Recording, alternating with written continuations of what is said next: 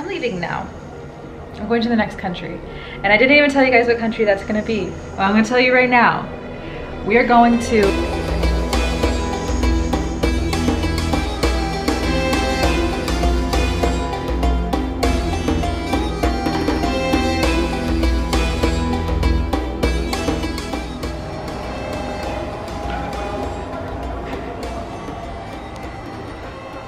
Hello, it is evening time here in Cairo. It's my very last day here. I'm all alone now. My name is Victoria Rose, by the way. I'm leaving now. I'm going to the next country. And I didn't even tell you guys what country that's gonna be. Well, I'm gonna tell you right now. We are going to Greece. We're going to Athens. Or we're gonna go there for a little while. And then we're gonna go to another country. All new countries to me. And so what I have to do now is get to the airport. Well, first pack, get to the airport. Hopefully I can get in. That's the real challenge here. Getting in. Hopefully everything goes smooth. I got a PCR test. I have everything. I got the passenger locator form. I checked in. I have my vaccination card. There's nothing else that I can possibly do to prepare for going into this next country. And this is pivotal in my traveling because a lot of countries are not letting people from, I guess Egypt, come in to some of them, but Europe just opened up to Americans. It's amazing news, and I guess it's a bit of old news now, but Greece is letting vaccinated people in. So I think it's gonna be easy. Layla already went through to Greece and she went through easy, so hopefully I have the same experience, but with my luck, who knows. But I do have a ride from my host here. I didn't really unpack too much because I haven't been here that long. I need to pack up my treasures here. I'm gonna shower. I have to leave here in like 4 hours. I have 4 hours, I'm good. So I'm just gonna get a shower, maybe call my mom or something.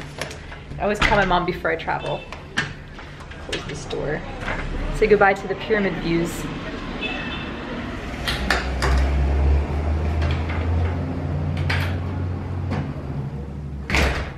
I don't know how I did it, but I managed to pack all my stuff into 2 suitcases.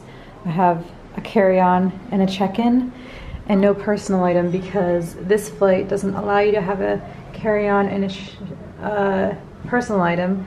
Usually flights, in case you don't know, allows you to have a carry-on, which is around this size, and then a personal item, which would be a purse, laptop bag, or book bag. So I have my book bag and then I have my carry-on all the time, but this flight doesn't allow that and I'm not paying extra, so I stuffed it in there. And I'm wearing this coat because I can't fit it in anywhere else and it's very hot here, but I did it. I did do it. I did it. Because we are budget traveling always. I should be a professional at this by now, but let me tell you, every airport experience is different and you never learn it fully. You never know. I'm very grateful for my travels to Egypt, but it's time to move on and go to the next adventure. My primary reason for choosing Greece is that it's one of the only countries that would be easier to get into from Egypt, as Egypt has been red listed by a lot of places. So once I spend 10 days in Greece, I'll be quote unquote clean and clear to go to other countries again. Back at the airport. This is my home. All alone again. On the road again. Ugh. Okay, let's go do this.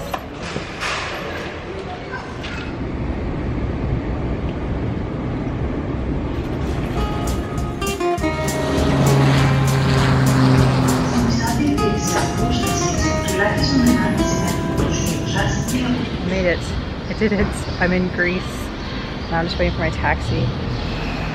So we had to get a random PCR test after we landed, and we had to show the passenger locator form a whole bunch, and I had to show my vaccination card a whole bunch, but I had all the things I needed, and I didn't even need the PCR test at all.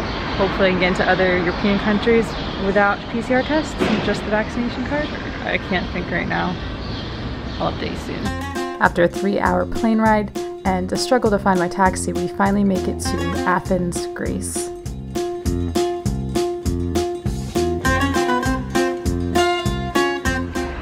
Made it here. I'm so tired. Waiting to check into my Airbnb. Can't check until 2.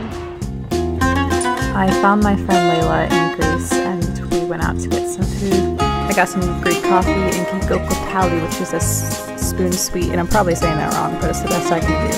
It's a very Greek thing, and then Layla got a cappuccino.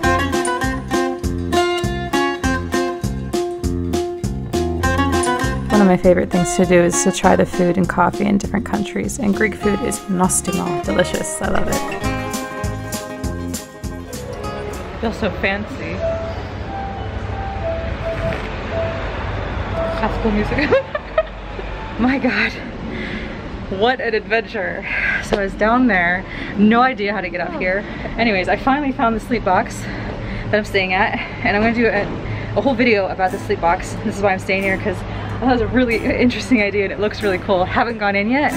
So stay tuned for the next video. I'm gonna give you a full tour of this tiny, tiny sleep box in Athens, Greece.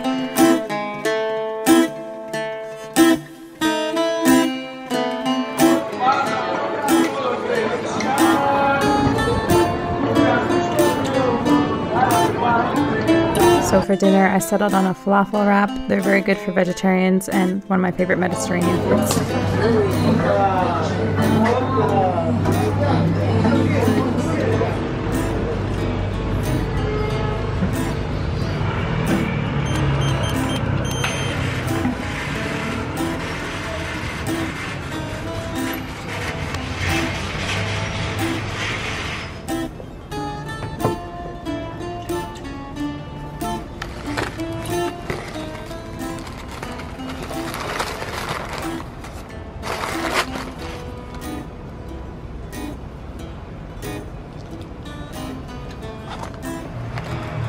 The best falafel.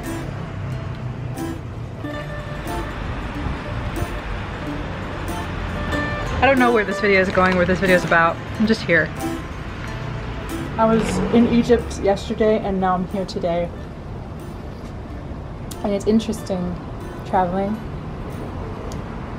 because one day you're in this one place and the next day you're in this totally different place where the culture is completely different. Everything is so different. Like, everybody here, you know, is walking around in short shorts and bikini tops and stuff, and then yesterday everyone was covered head to toe with only their eyes showing, and the people are just different. It's very interesting. This is what I love about travel. I just like to look. Sometimes I don't even have to interact, and I don't even want to interact. I just like to look at everything and see, and it's nice. And this falafel is amazing. If you're in Greece, I guess, go to Saplas. I'm sorry, Denai, for butchering your language. My best friend is from Greece.